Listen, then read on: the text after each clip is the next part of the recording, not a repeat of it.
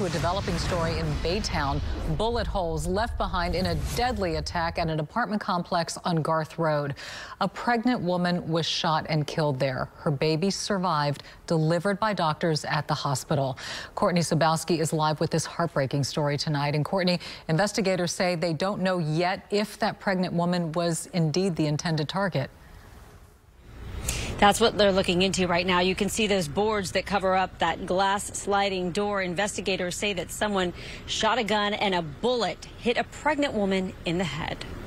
At this Baytown apartment complex, shattered glass covers the porch where a pregnant woman was shot in the head and killed. I heard like bang, bang, bang, bang. Neighbors say it was around 6:30 yesterday evening when an argument started between a man and two people sitting outside this apartment unit. At first, there was a guy arguing with them that kept going back and forth to that truck before the whole shooting happened. According to police, a 20-year-old man was shot in the back. He survived, but 23-year-old Dominique Million did not. I knew they were about to bring someone out, and it was a woman, and she was about 7 months pregnant. She was showing.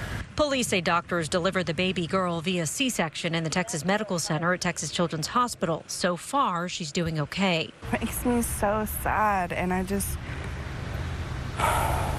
feel for her and her family and that baby. At first, police said Million was hit by a stray bullet, but now they believe this apartment was targeted, although they don't know if Million was the intended target.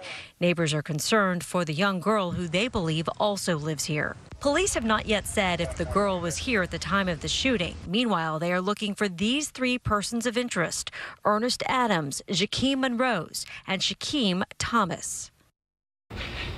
And if you have information about these men, call Baytown Police or Baytown Crime Stoppers. We're live in Baytown. Courtney Zabowski, KPRC 2 News.